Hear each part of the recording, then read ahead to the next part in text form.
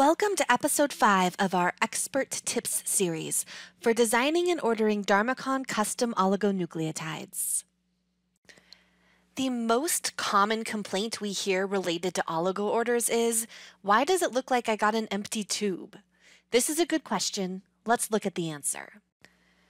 As researchers, when we get tubes of most scientific reagents, whether that's transfection reagents, enzymes, buffers, we're used to being able to see the contents in the tube.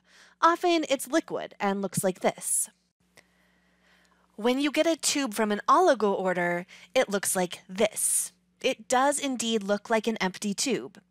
In some cases, if you look closely, you can see a pellet near the bottom of the tube.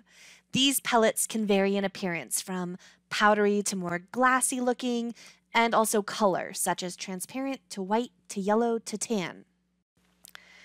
The reason for this empty looking tube is that RNA and DNA oligos are most typically shipped as dried down pellets.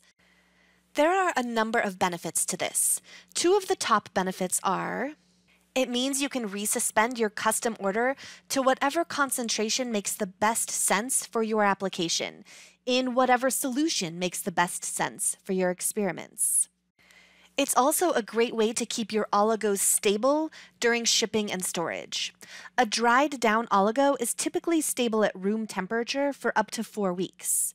Resuspended oligos should then be placed at -20 or -80 degrees Celsius for long-term storage. Next time you hear someone mention that they received an empty tube in their oligo order, you'll be able to let them know that everything is probably just as it should be.